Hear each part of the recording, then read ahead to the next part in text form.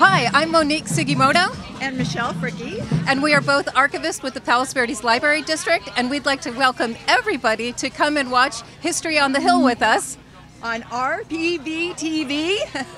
So we'll see you there.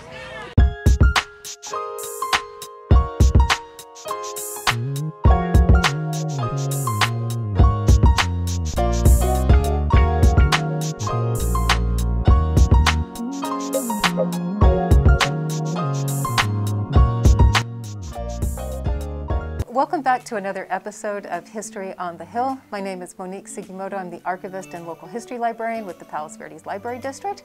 We are in the local history center right now with... I'm Michele Fricke, a fellow archivist. And I'm Sue Tittle, a library volunteer. Volunteer extraordinaire. Oh, so today's topic, we thought we would go over something that is really important to the peninsula, and that is education.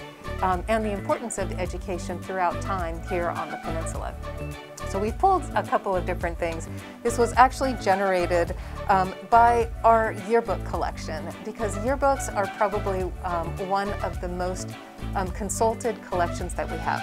Sometimes we get questions, people want to see their grandfather, or somebody wants to see themselves, or when Rolling Hills High School shut down, somebody wants to know what was the school song. So we get lots of different questions that we can use our yearbooks for. So we thought we'd just kind of use that as our theme today and go over education. I don't know if we can show you some of our photographs later on, but when the peninsula was first being developed, almost 100 years ago now, and 2023 is going to be a big year for the peninsula, there was nothing here. Not even the buildings, of course, were not here, but the institutions were also not here. And one of the first institutions to be created was the Palos Verdes School District. There was, at one time, we were part of the Los Angeles Unified School District early on, but the residents at that time wanted their own school district. So they petitioned the state legislature, the education department, and the Palos Verdes School District was born back in 1925. Students attended classrooms in the Gardner building for a little bit, and then until the Malaga Cove School, which is over in Palos Verdes Estates, was created, and then kids went to the schools there. What's interesting about that is that at that time, the school, the Palos Verdes School District, was only a K-8 school. And so where did kids go to high school? They had to actually go off the peninsula to go to high school. They had to go to, some of them went to San Pedro High, some of them went to Narbonne High, and then also Redondo Union High. So kids actually had to just go off of the peninsula for their high school years.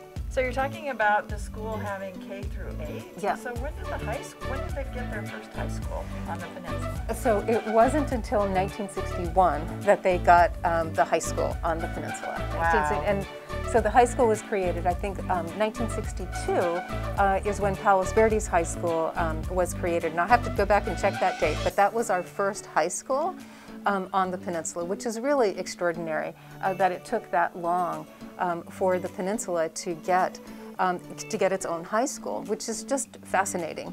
And if you think about the time period, we're talking post-World War II, with the huge development and the boom in residential development here on the peninsula, the 50s and the 60s, of course they needed to have a place for the high school students, because it was just really huge.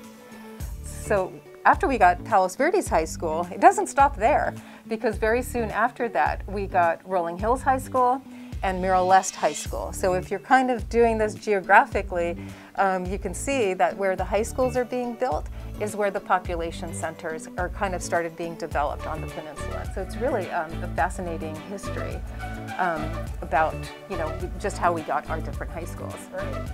And so where I grew up, there was kindergarten through 8th grade. Yeah. So there was never any middle schools or junior highs that were on the peninsula? That is a great question. So until 1961, there was a lot of varied schools. There was, individual schools. Some of them were K through 8. One was, 2 through 4. Another one was 1 through 6. So it was really varied. And it was at the time that we became the Palos Verdes Peninsula Unified School District that the school system actually got established, so that your elementary is going to be, K through 6 or that time period. Then your junior high school, 7th and 8th, and then your high schools were from 9th grade to 12th grade. Yeah, so it's really interesting that they, just to kind of see the development. And, we had a boom in population, which necessitated the creation of schools. And then you had the kind of the decrease in population, and schools had to consolidate and merge. And we kind of see this flow within the school district and the school district buildings. Sue, you might remember something with that. Closures. Closures, yes. We moved here in 1977, and one of the main reasons was we had heard so many good things about the school district. We liked the fact it was independent, of course, and we also liked the fact that they had at that time they had a K, and I think they still do, it's K through 5, and then 6, 7, and 8, and then the high school is 4 years. In the LA City schools where we were from, it was a 3-year high school, and I always thought 9th graders did not belong with 7th and 8th graders particularly. So that was my rationale for moving here. But shortly after we got our kids installed in school and everything was fine, they, as you say, the population went down and they had to close Valmonte School. And that was a very tumultuous time because nobody wanted to close that school. It was a really fine little neighborhood school, and they picked other schools. It's always like, if you're going to take my thing, I think your thing would be better to take. Yeah.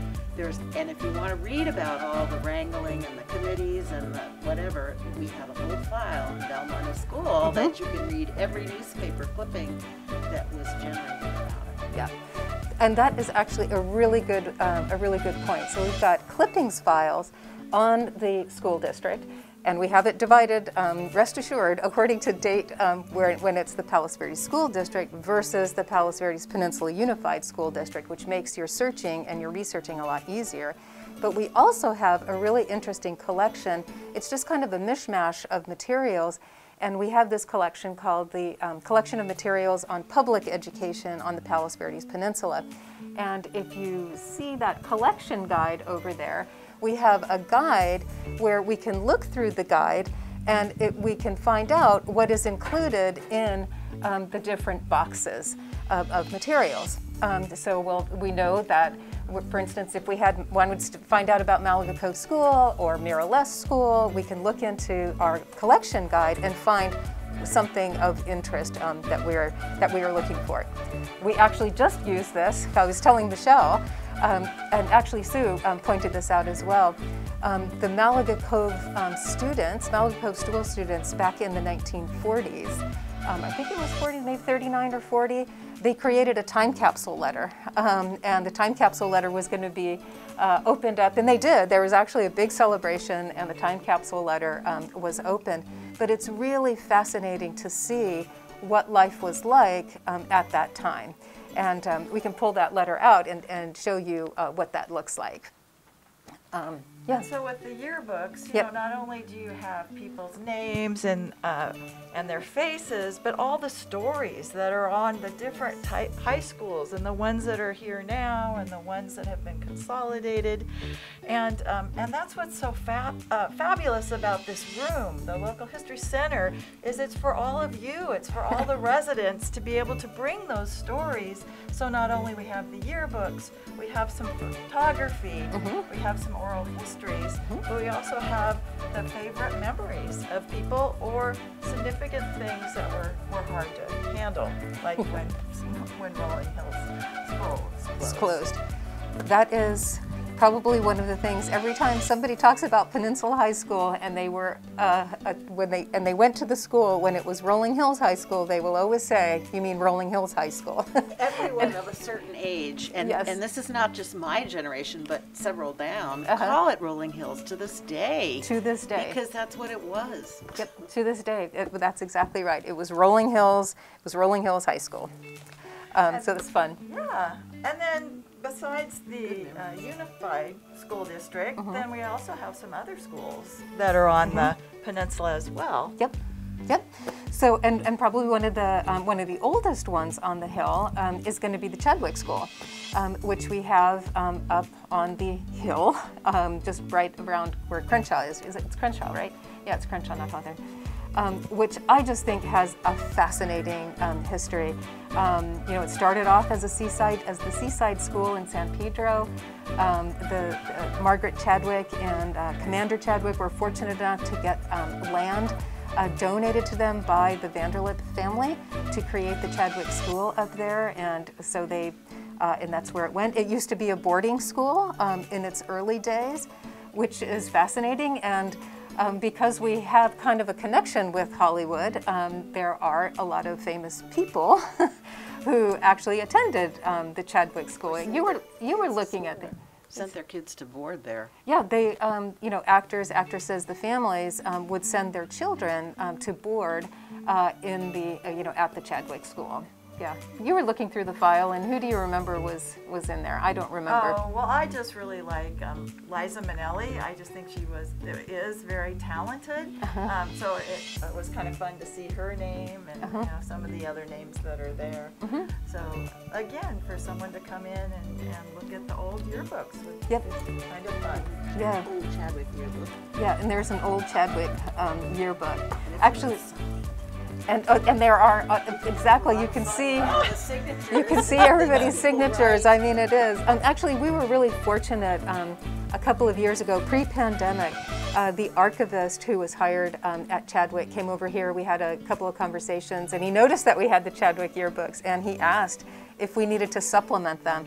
And I said we do, and I gave him a list of the ones we didn't have. So he shared some extra copies from their collection over with our collection, and that is just really special. That's kind of nice how in the archival community that's how we work. We can share our collections or excess materials with each other. Right.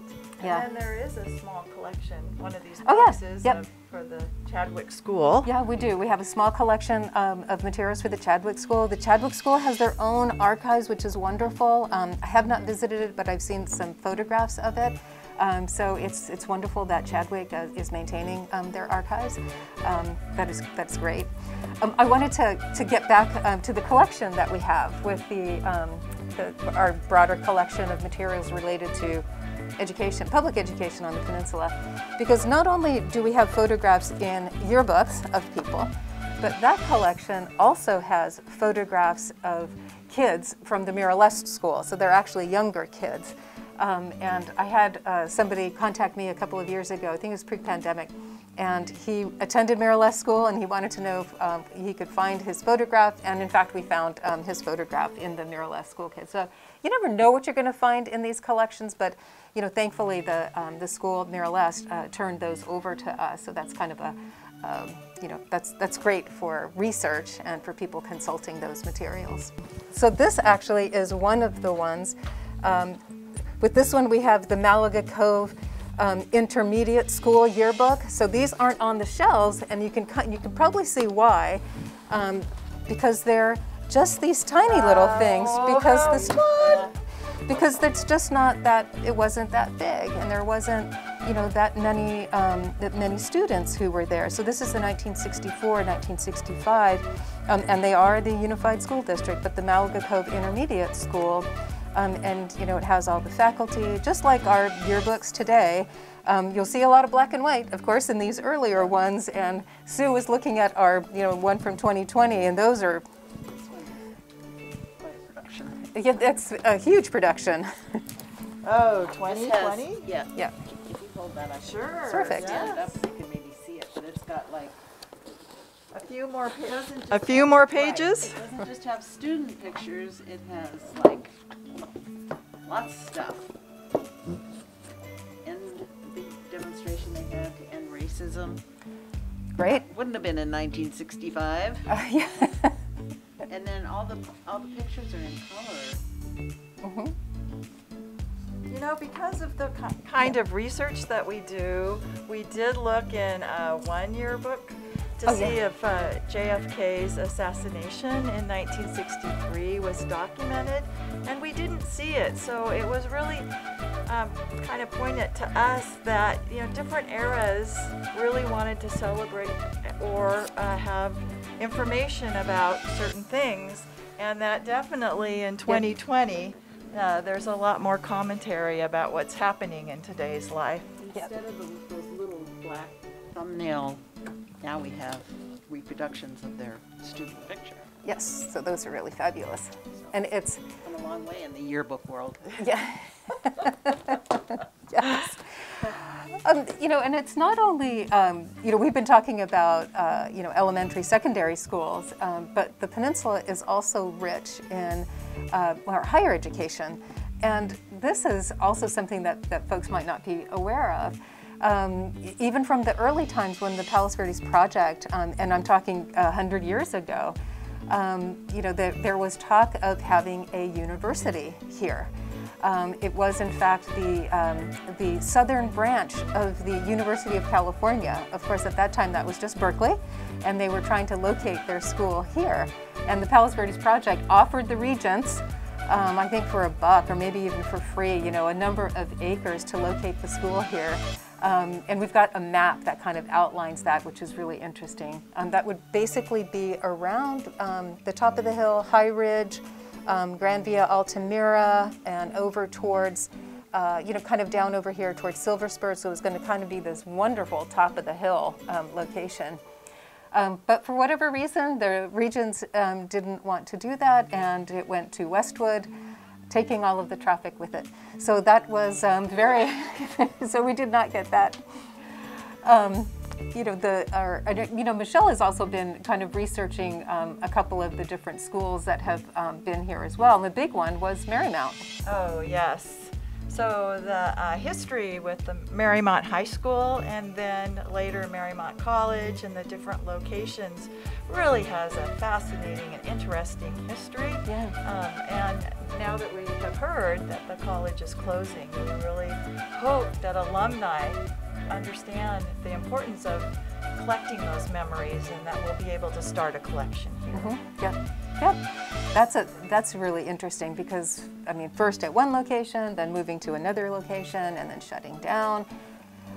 Yeah, that's, you know, it's often at these transition times that we get materials. You know, when something is closing, something is starting, it's a good time to reflect and say, oh, wait a second, you know, do we want to preserve that, or how can we preserve that? And thankfully, we have a local history center where you can preserve that kind of material. And then sometimes we really don't know. Yeah. You know, we work on so many different collections that I saw with the Rolling Hills Prep yearbooks that we have them up to 2005. And so, you know, it just occurred to me this week, like, do we need to collect the ones that we're missing, or do they no longer have a yearbook? But again, that's how the community really helps us be able to preserve the history that we have on the peninsula. The pandemic really hit us, yearbook-wise. I had to actually, I reached out to both of the high schools, to Peninsula High and to Palos Verdes High, and asked them if they would give us some copies. So that was really nice. We had to actually go, because there was no, you know, generally the students and the yearbook committee will come by and donate one to us, which is fabulous, but because of COVID, that shut it down, and but thankfully we do have, we were able to supplement our copies. And then I heard a rumor that we have a yearbook from 1 year of a university. Yes, or a college. What you are referring to is the Palos Verdes State College, and I'm just going to go over here and see if I can pull it out. I think it's in here. Yes, here it is. So At one time, people know, of course, about Cal State Dominguez Hills. That is one of the colleges in the state system. In the 60s, there was talk about having that state college here, and it was to be called the Palos Verdes State College, which in and of itself is fascinating, just that we would have, you know, a university or a college here for our students to go to school. There was a lot of hemming and hawing. They actually did open up. And for 1 year, 1965 to 1966, there was a Palos Verdes State College at Palos Verdes. And this is the Los Gitanos, the yearbook for that, for the college. There wasn't a location. They were actually meeting in a building, in a bank building. And we have a little picture of it. It was the California Federal Building. Do you remember that? You probably do remember that, yeah. So they were meeting in the California Federal Building. Wow, that's... yeah. And they had, you know, here's the faculty and the staff, but it was only here for 1 year. And then, of course, they pulled up stakes and decided to go to Cal State Dominguez Hills. But this little collection, I love this little collection because, well, I think you kind of gather I'm an architecture freak. But the architect that was hired to create the plans for Palos Verdes State College was Quincy Jones. So we actually have those plans. We had a little booklet that shows what that college plan was going to look like. And that was going to be on Crest and High Ridge, so that's on the other side. Yeah, that was that entire area, Crest, High Ridge, you know, towards Hawthorne, in that area. But they had a beautiful site. It's just incredible. Yeah. So we've really talked about the yearbooks and all that they have. We have some books that talk about, you know, the Margaret Chadwick has produced. We have the photographs, and then there's also some oral histories that some of the residents have done about growing up and going to the schools on the peninsula. Yeah. So again, as I always say, why I love working in this room is the breadth of the different kinds of resources that we have that you just don't really always find in a local history center. Usually it's in a college, and I just really think the library's done a fabulous job with the center. And you Yay, too, go Monique. library! Go library! Yeah. That's actually true, because a lot of special collections end up in university repositories, like university libraries, university special collections, and the access, well, they have access, of course. It's a little bit more limited, I think, than what you can get in a local history room. So that's a good point, that we have that here, you know, for residents to look at. The yearbooks get a lot of foot traffic. Oh my gosh. People will be walking by and they'll, you know, see, like, because some of them are displayed with the covers, and they'll come in and ask for it. It's fascinating. It is. A lot of interest. Yeah. Oh, it stops people dead in their tracks right there, and people want to see, you know, see them so too. And the covers are great, and all of the yearbooks are really interesting to take a look at. I think what's really interesting is our early residents, you know, from the 1920s, really understood the importance of education and wanted to have control over that, and creating a school district and a school system, you know, that was really great. And I think that's really continued today. You know, I know that when we moved into the area, you know, school district and the top tier of the school district was a big draw for us. And I think if you talk to any of the realtors here, that is one of the big things that brings people to the peninsula then, and I think that continues today, that we get, you know, the school districts really pull in people to come and live here in this environment. So one of the stories it's actually a true story that came about involving one of our schools was actually the Miralles School, and this was during the Cold War era, where the school system and the school had an alarm system, and if there was going to be an incoming attack, a particular alarm would go off. And an alarm went off that said an attack was imminent within the hour, I think is what it was. And the school, personnel called up whoever it is that's, in charge of the alarm system and said, is this a test or did this actually, go off? What's going on? And they said, we have no idea what that is all about. So they just had to assume that there was going to be an incoming attack. So the teachers rushed to get all of the children out, and they walked them out of the school and actually walked them home. And it wasn't until a little bit later that they realized that this was actually just some quirk in the system, and it was, I don't even know that it was a test, but it was a false alarm.